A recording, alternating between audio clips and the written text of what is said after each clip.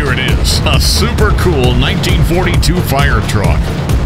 Always garage kept in excellent shape. It runs like a champ and ready for anything you need. We used it for charity events, any kind of local events actually, and of course, every December you gotta bring it out for those Christmas parades.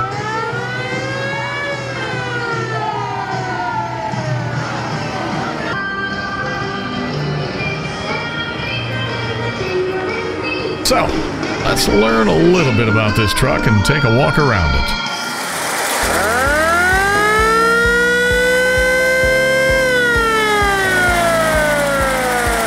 Well, it's a 1942 technology, so you've got a manual choke, and to start it, you turn the key on, and it's the old style floor starter. So, you push that down with your foot,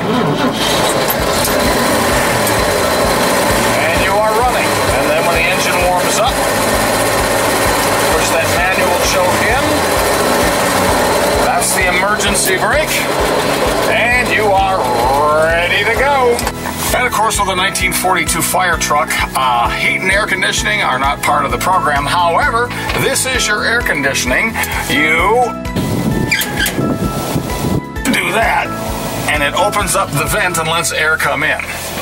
The second stage of your air conditioning for a 1942 fire truck is this cool roll-out window.